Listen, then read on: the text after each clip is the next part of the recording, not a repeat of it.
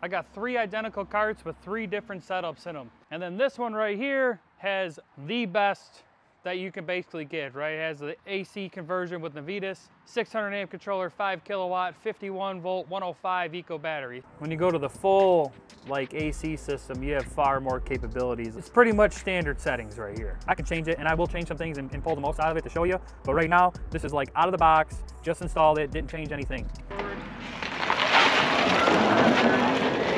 Now we already hit 15 miles an hour right there. I seen 22 miles an hour, and it's hard. It's hard to get the speed in this through the yard here. We're gonna rooster this thing. I turned this up all the way, acceleration's all the way up, speed's all the way up, everything's up. This is all up, up, up, as much as we can do.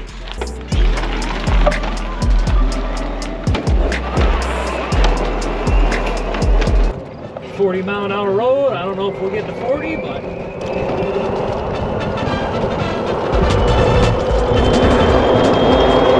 at 30, 31, 32,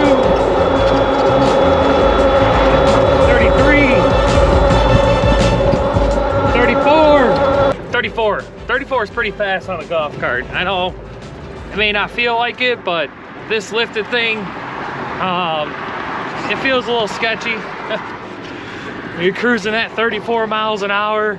It's not the most stable thing, but it sure is fun. This is one of my favorite setups, motor controller, battery-wise.